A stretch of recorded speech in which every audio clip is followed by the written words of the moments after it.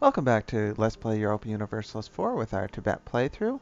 In our last episode, we acquired Lower Doab from Adwa, and we acquired several provinces here from Vijayanagara in order to also surround Behemoth and Nagpur to acquire them later.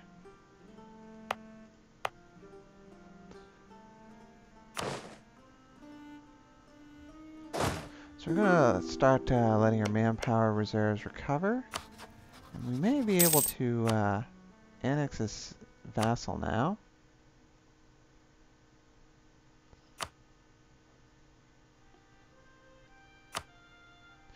We're going to keep our mercenary levies in the fold here for now until our manpower has recovered. And then we should start really raking in the cash. We also have a lot of overextension to deal with.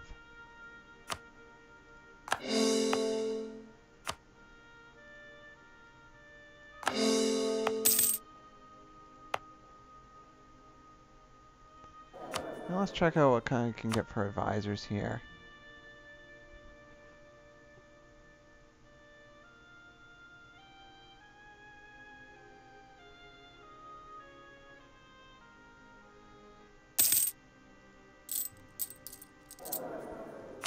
And we'll take the quartermaster as our advisor for now.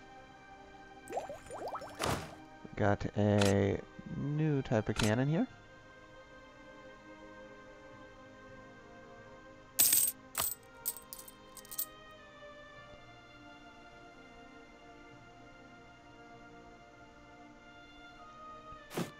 And we'll just actually go to the production building. We'll start adding some new structures to the fold here.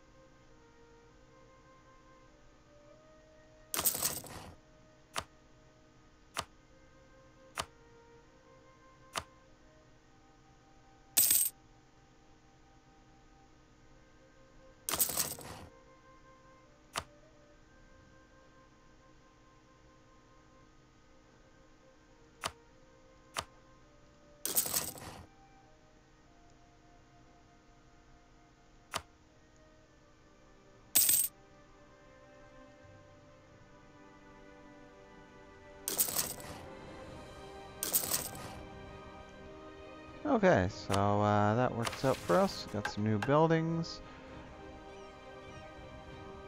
We need to start influencing folks. Sind likes us. Adwa, more concerned about Baluchistan. They'll actually be a rival here.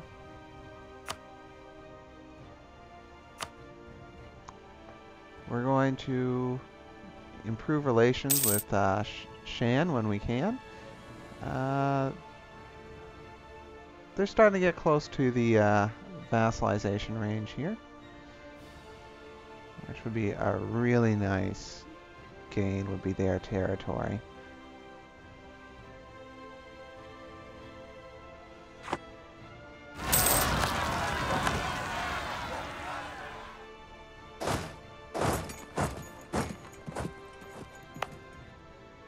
Of course, we got the a coalition against us. Behemoth, not too concerned.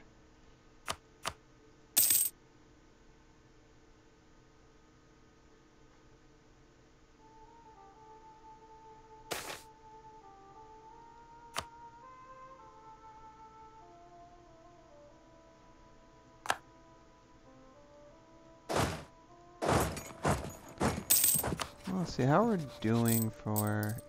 Okay.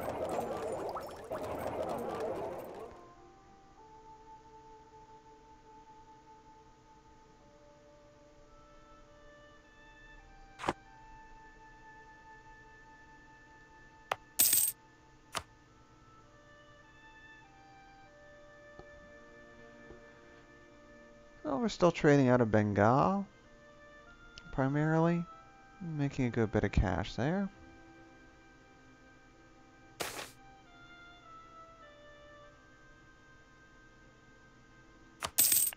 Another Republican tradition hit. Starting to get a little bit low. It's going to make stability a pain to recover from.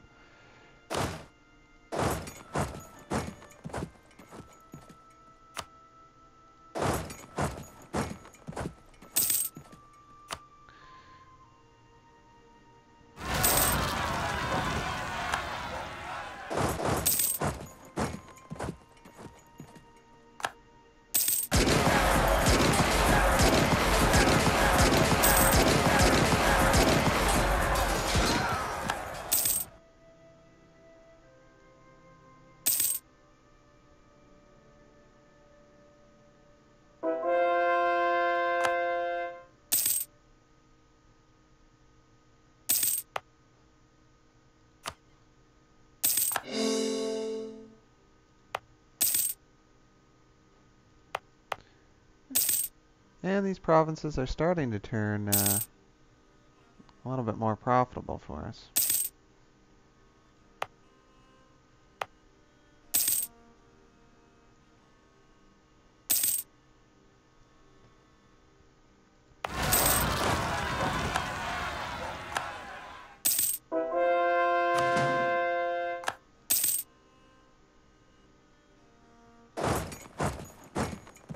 Still don't really have the manpower such that I'm happy disbanding my mercenary forces.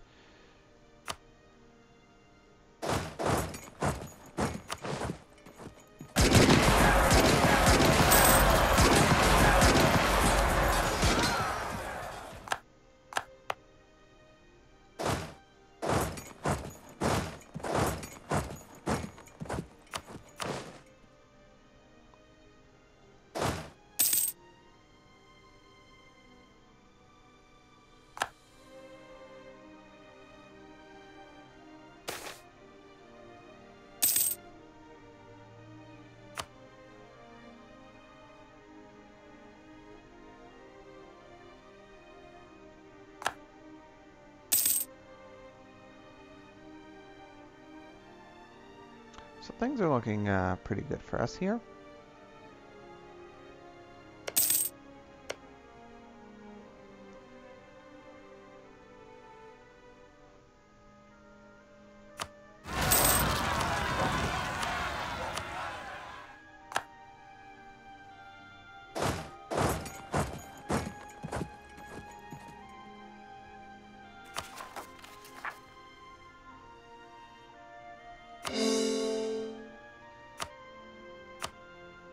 Won't have to worry about the overextension too much more.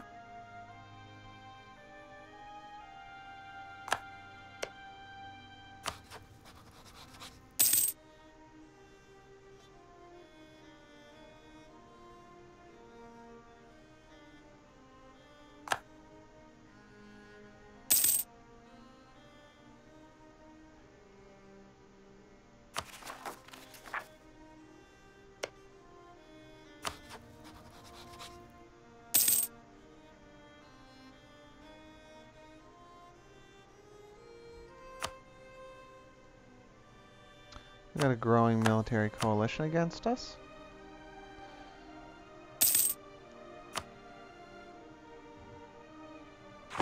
They're two fairly relatively weak powers. VJGAR is probably still reeling from our last battle where we wiped out so many of their units.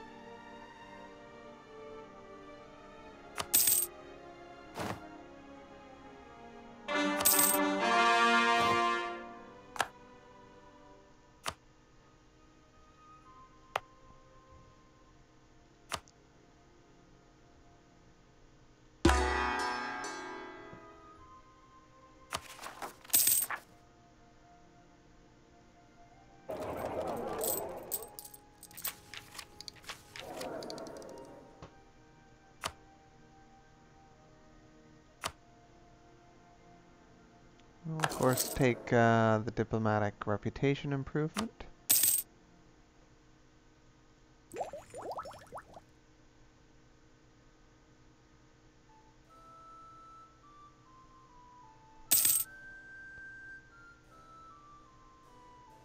hopefully eventually we finally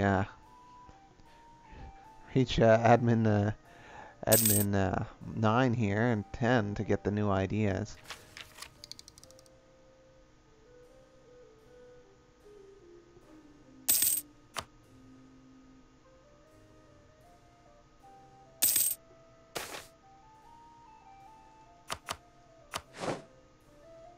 Stability bonus, can't complain about that.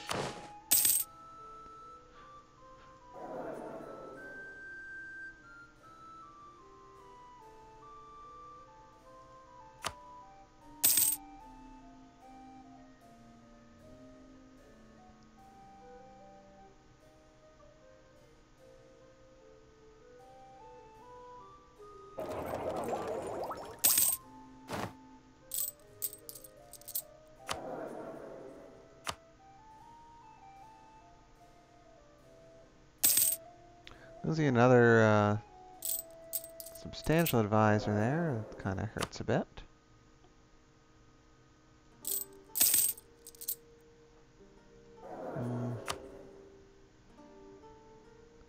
Don't really have the cash to go for the, well, actually, we can start disbanding some of these mercenary companies.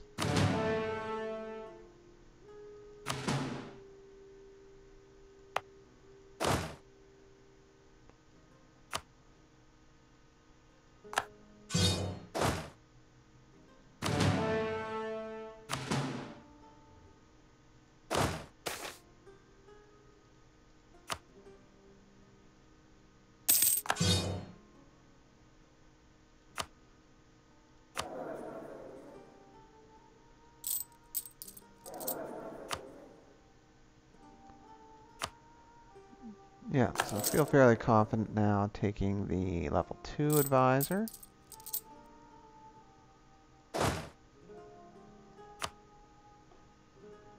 As we hunt out more mercenaries to disband.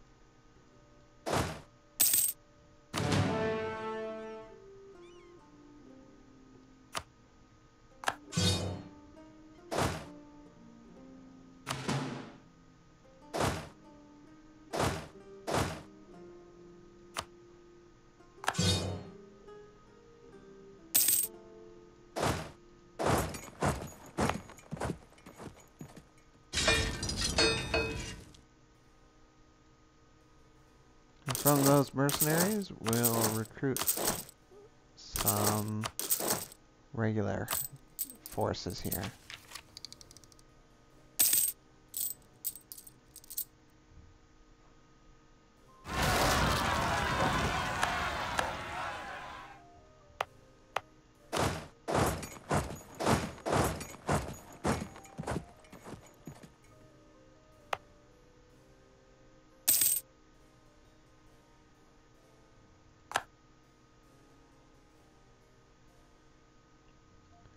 Almost regretting it at this stage, having done that. Losing a lot of men to the rebels.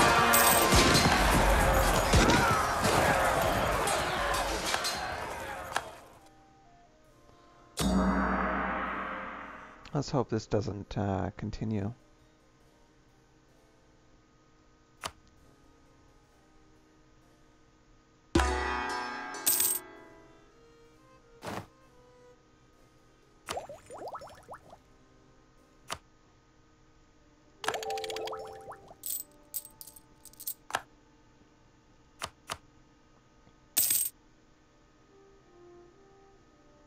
Still making a good bit of cash here.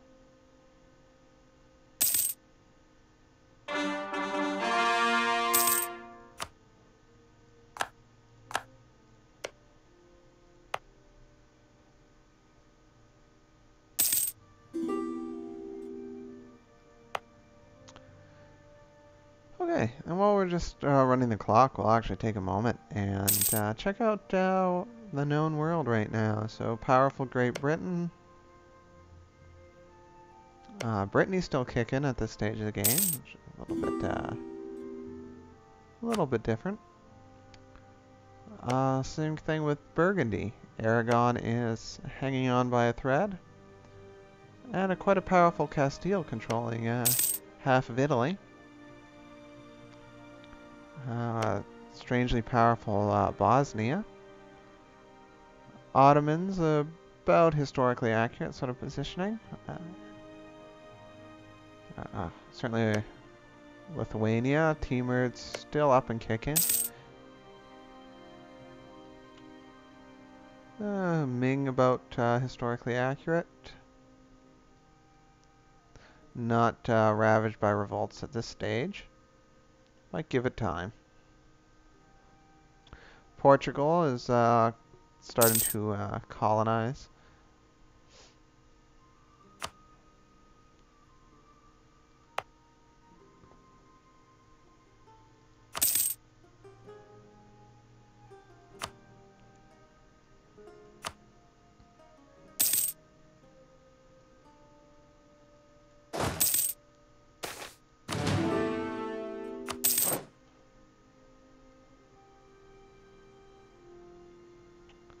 Okay.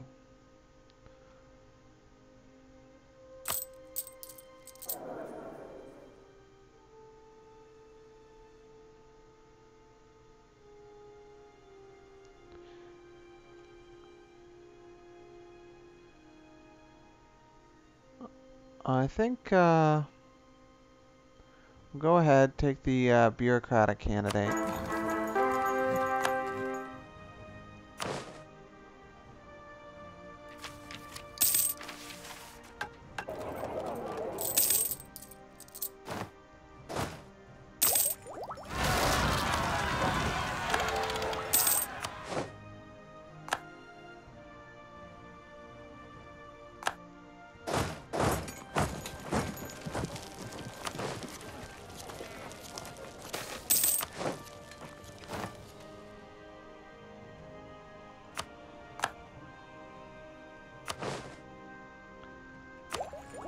We're just having a heck of a time getting that administrative technology up.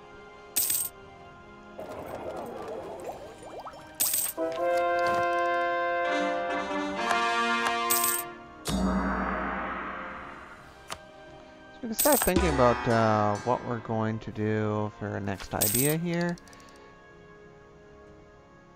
Generally, the plan has been to go with aristocratic ideas, but we may shift that a bit.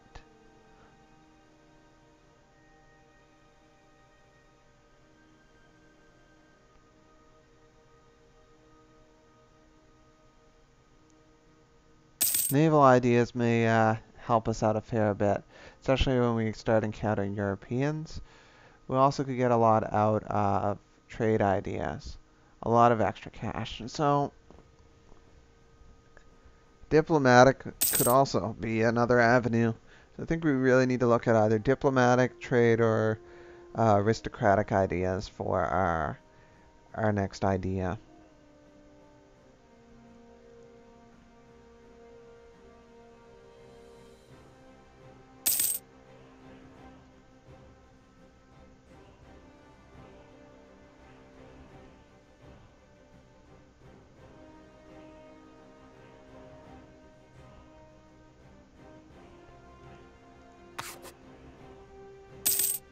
It's a hard choice. We do get a good number of advantages from our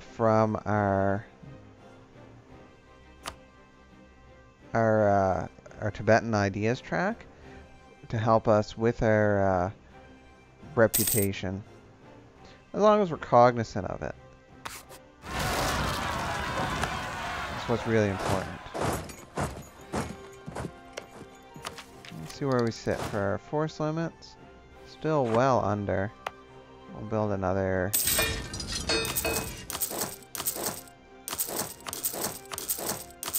band of units.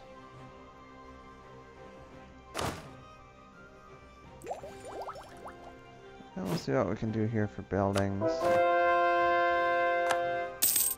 Momentarily, just after we start our next conversion, which will bring us to 100% religious unity. We have almost annexed Tengu.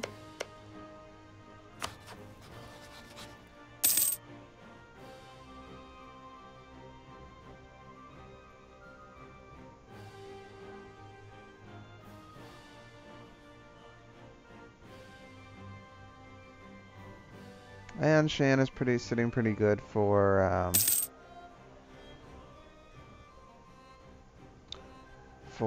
preventing us from annexing them.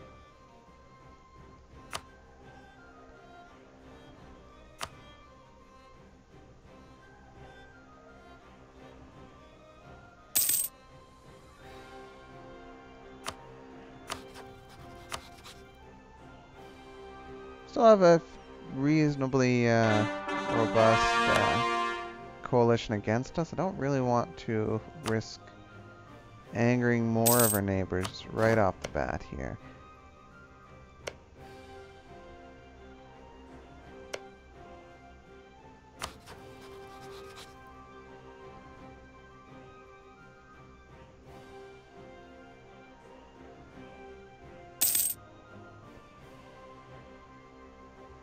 Baluchistan really has us beat technology-wise.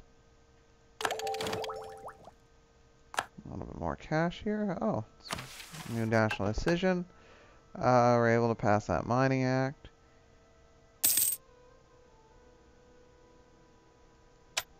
Which is just some more cash for us here, which will be nice.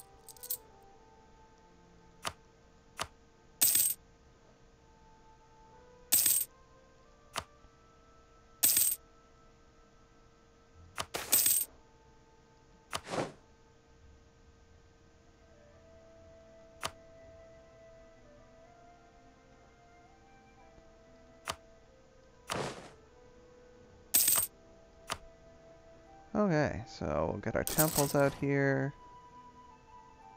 Hold off on those. Get some armories out here.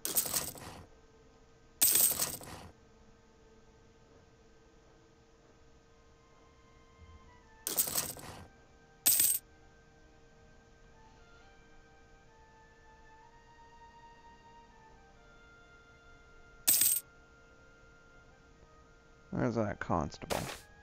There we go.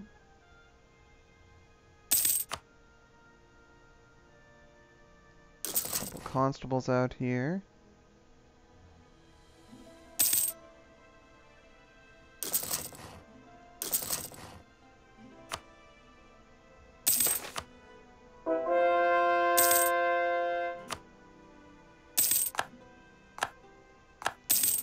Okay, Republican tradition is starting to get dangerously low here.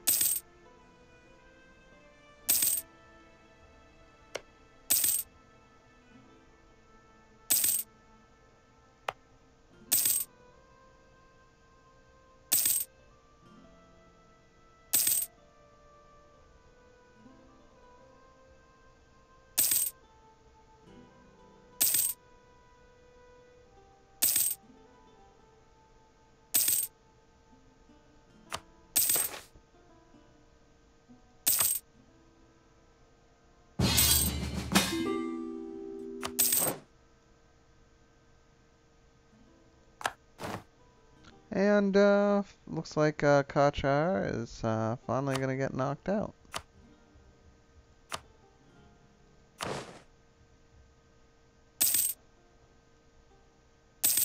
Well, that's not really much consequence to us. Would have been nice to get that territory, but it's been such a fight, I'd rather just see it out.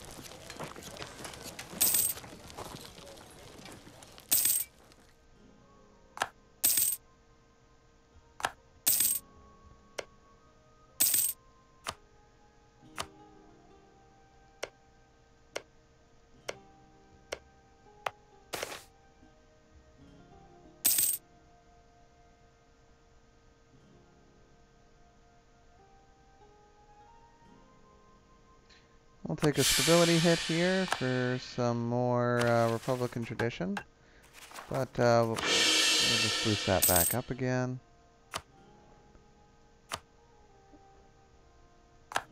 And we'll get back to our building programs here.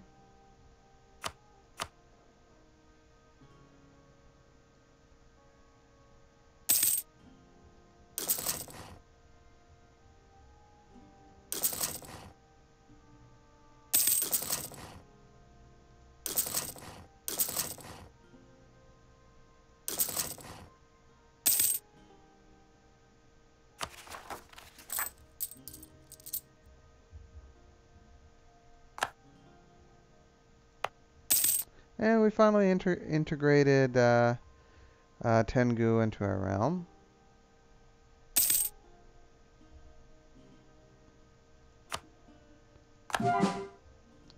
And we'll convert their culture. So what I'm going to do is just end this episode here.